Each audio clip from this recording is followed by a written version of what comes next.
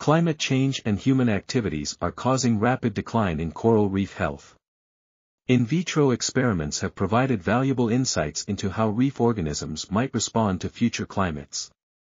However, these experiments are limited in their ability to replicate the complex interactions that govern reef systems.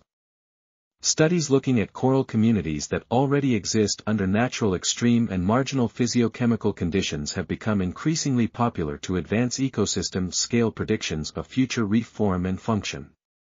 No single site provides a perfect analog to future reefs, so a synthesis of the available data has been conducted to increase understanding of the biological and ecological mechanisms that enable survival and success under suboptimal physicochemical conditions.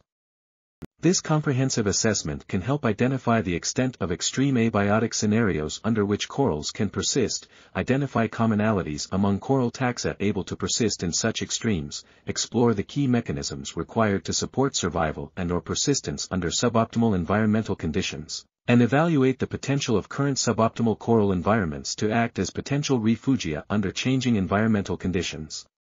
Priority areas for future research on extreme and marginal. This article was authored by Emma F. Camp, Verena Schoepf, Peter J. Mumby, and others. We are RTCLTV, links in the description below.